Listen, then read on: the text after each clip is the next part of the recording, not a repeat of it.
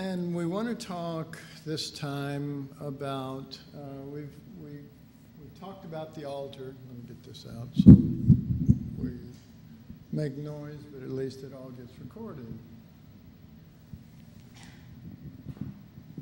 We've talked about the altar.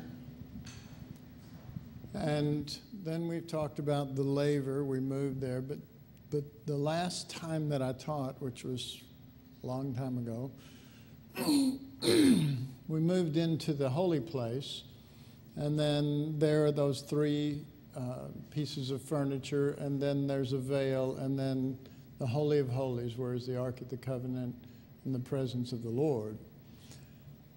But after we dealt with the candlestick last time that I shared, we want to move on to the table of showbread.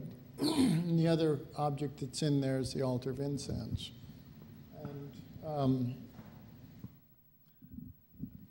Since we've been doing 20-minute segments, this obviously is a very small portion of what the Lord has shared with me on all of this stuff. But I try to hear from the Lord what He wants me to share, and it could be something small or it could be whatever. It doesn't matter to me. What matters is what matters to Him that I share.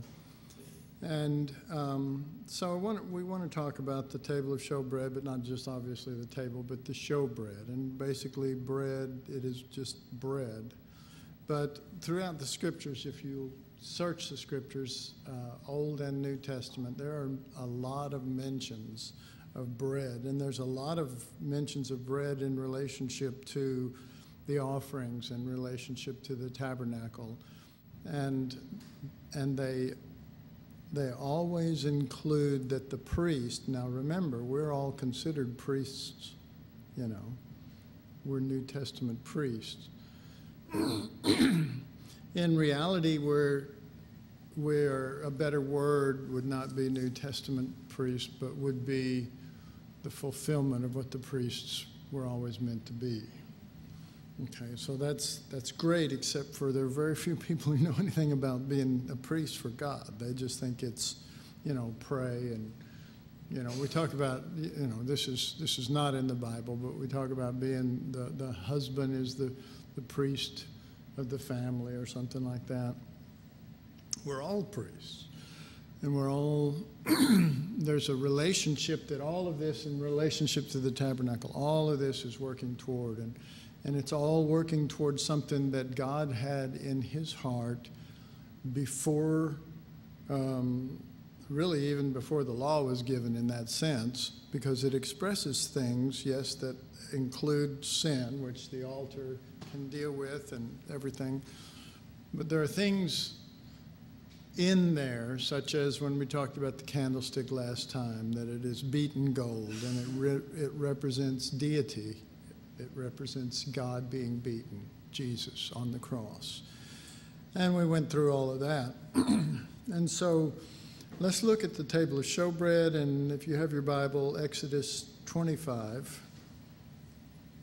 And Exodus 25 and thereabouts, around that is some of the most significant scriptures relating to the tabernacle. It gives a lot of good information. Not just the building of the tabernacle, but also the offerings and things in that whole area. Exodus 25 and verse 30.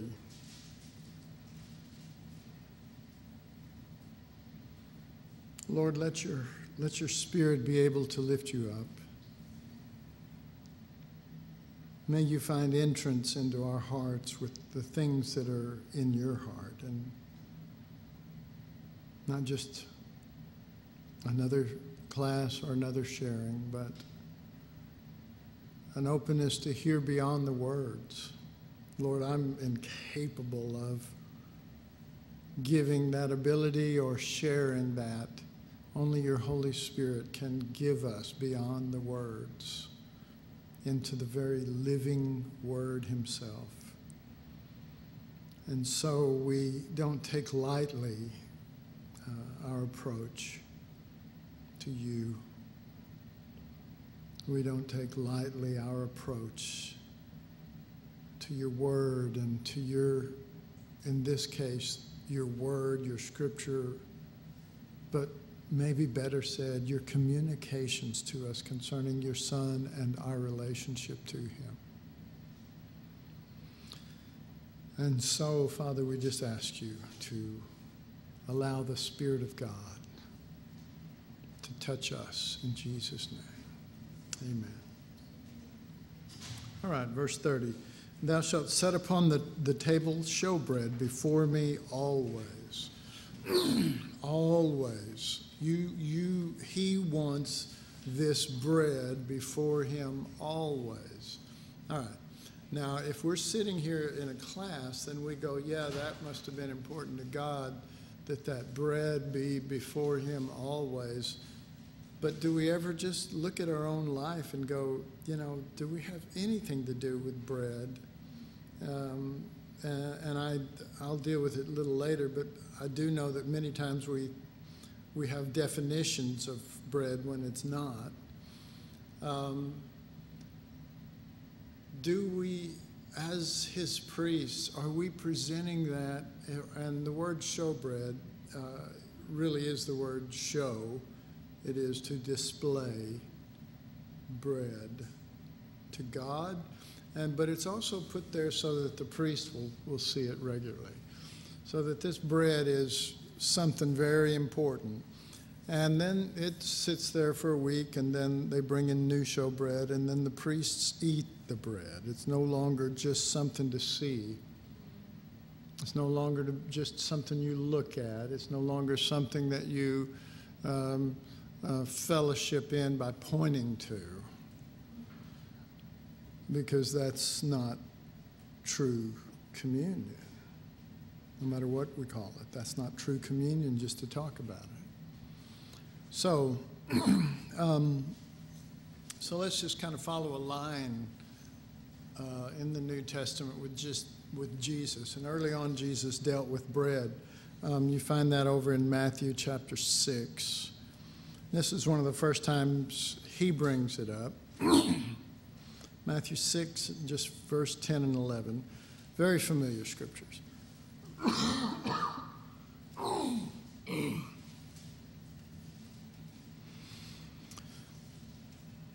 Matthew 6, 10 and 11. Thy kingdom come, thy will be done in earth as it is in heaven. Give us this day our daily bread. So in these verses, Jesus gives us two things. Jesus is giving us what he wants to happen.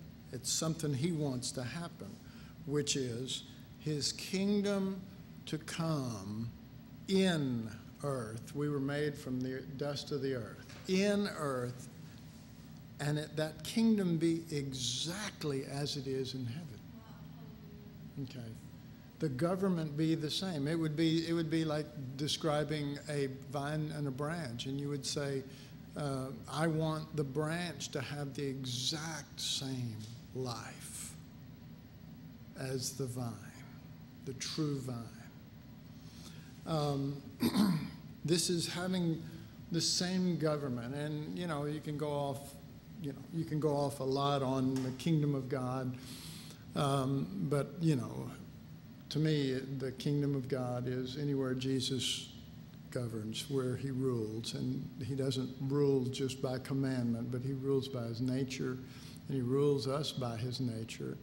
And we are to be ruled by that same nature. So that kingdom, so this is what he wants to happen. This is what, teach us to pray. Okay, I'm going to tell you exactly what I want you to pray. Okay? Stop praying all the time for Granny. Not that you don't pray for your grandma, but or, somebody hurt their foot. There are probably 1 million people on that same day that hurt their foot.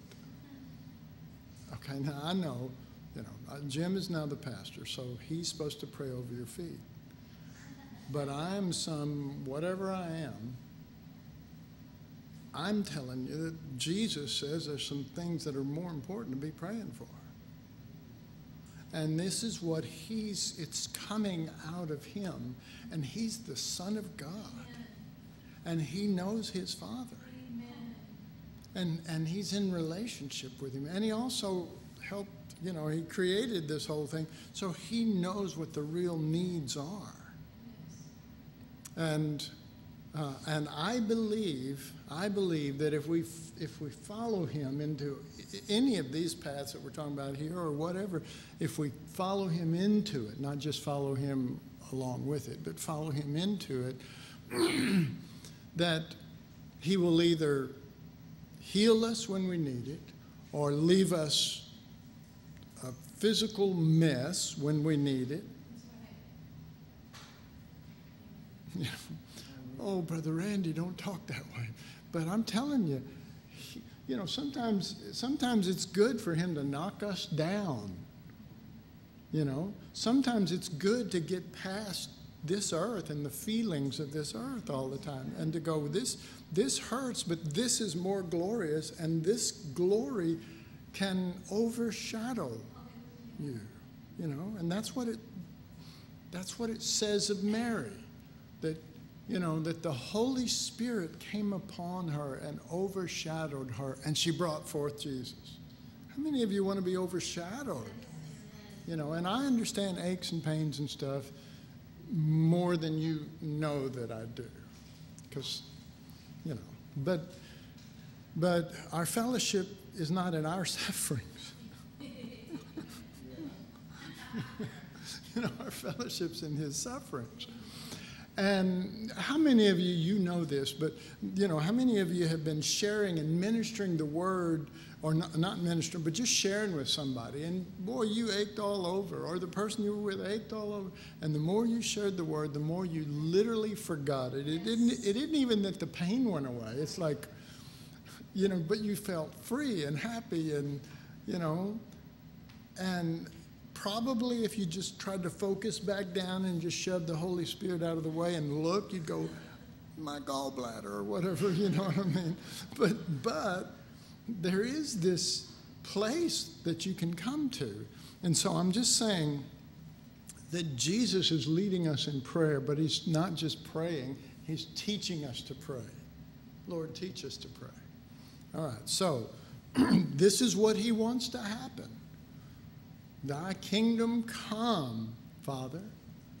Thy will be done in us, in earthen vessels, as it is not just filling up heaven, but as it is, as it fills God, as it fills Father, as it fills Son, as it fills Holy Spirit, to be overshadowed so that Christ comes forth.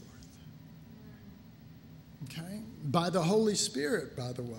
Overshadowed by the Holy Spirit, who came to impart, not just to teach, to impart the fullness of Christ. All right, so first he tells us what he wants to happen, and then he tells us how it will happen. Verse 11, give us this day our daily bread.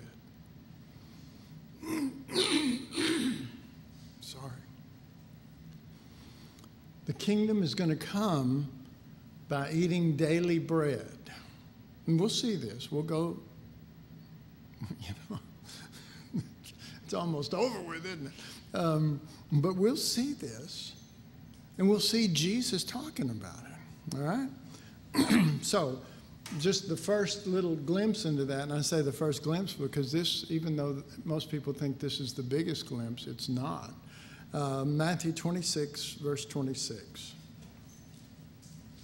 And all I can think of when I think of this scripture is Jesus' words. It is, to me, it's as if I'm sitting there and he says, take, eat, take. But you have to take first. Amen? And then eat. This is his words now. Okay, so let's listen to it. Matthew 26, 26. And as they were eating, Jesus took bread and blessed it and brake it and gave it to his disciples and said, take, eat. Okay, so I thought that was kind of funny. Of course, he goes on to say, this is my body. But I thought it was kind of funny that as they sat eating, he took something, he broke it, he blessed it, and he gave it. And he said, take and eat. Well, Lord, we're already eating. We're eating with you. We're fellowshipping with you. We're supping with you. And he'd go, well, you are sitting with me. We are eating food, but we're not communing yet until we're communing over what's important to the Father and what's important to me. Okay. So he gave to his disciples. He gave to those that have dedicated their heart to follow Jesus, to hear Jesus, to know Jesus, to be transformed. Take, eat. This is my body. All right. So the daily bread he wants you to eat is him, is his body, is to become, to put that broken bread on the inside of you. And this is going to be the theme throughout.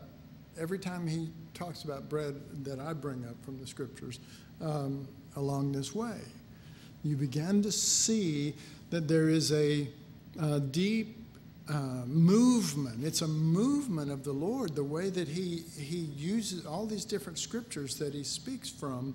He's moving in a vein that he's trying to communicate to disciples that discipleship is not sitting in a desk and learning. It's not just following me around and watching what I do and you learn what I do. It's not passing all your tests, you know. It's none of that. It is, I say this to my disciples, take and eat. Okay. And this is, he says, this is me.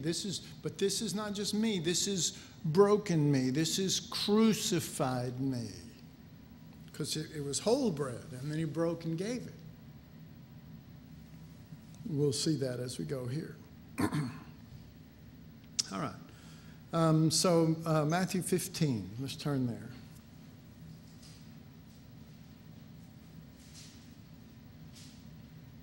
How many minutes we got? Should I quit now? How many minutes? Be honest. Come on. 2.5. Well, that's good. We're almost not even close.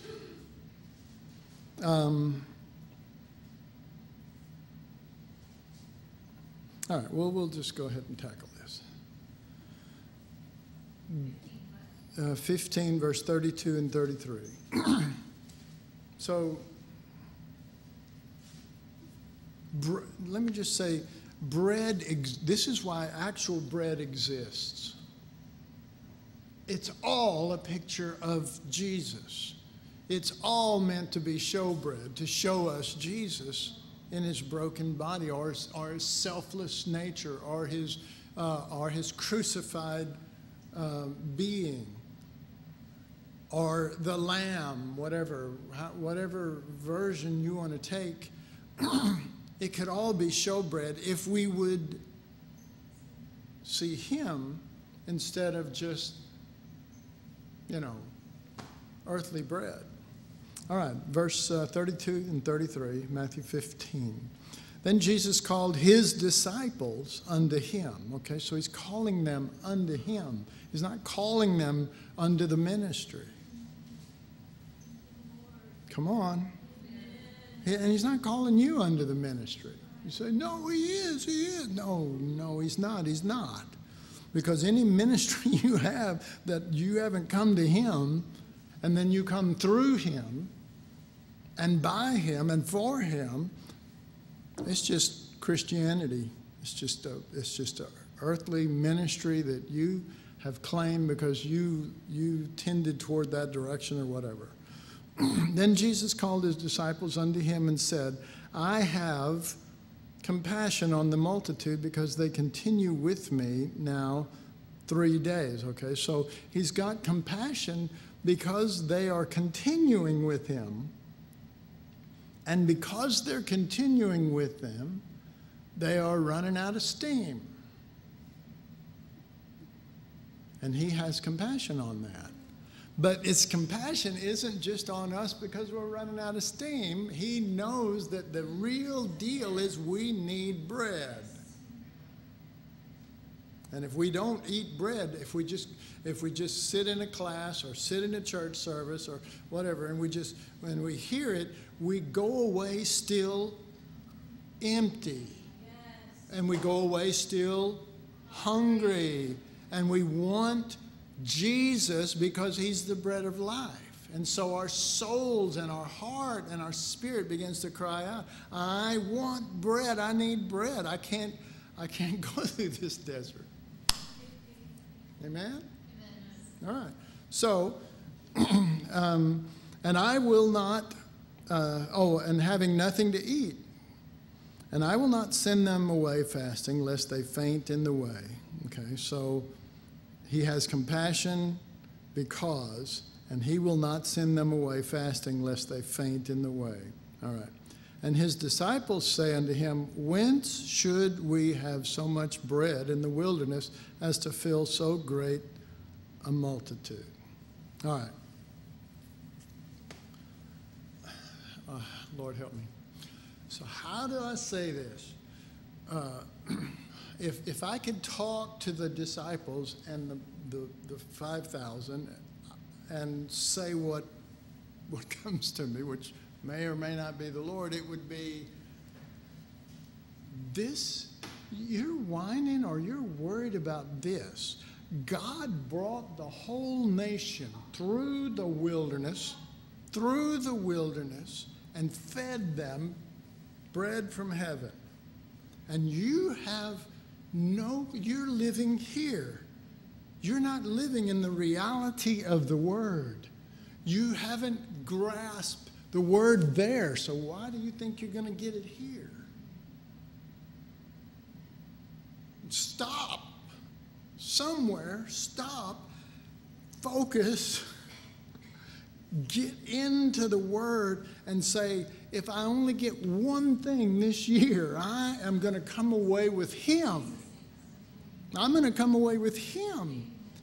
And if everybody else appears, because a lot of times it's just appearances, if everyone else appears like they're really growing and you're being left behind because you only stuck with one thing,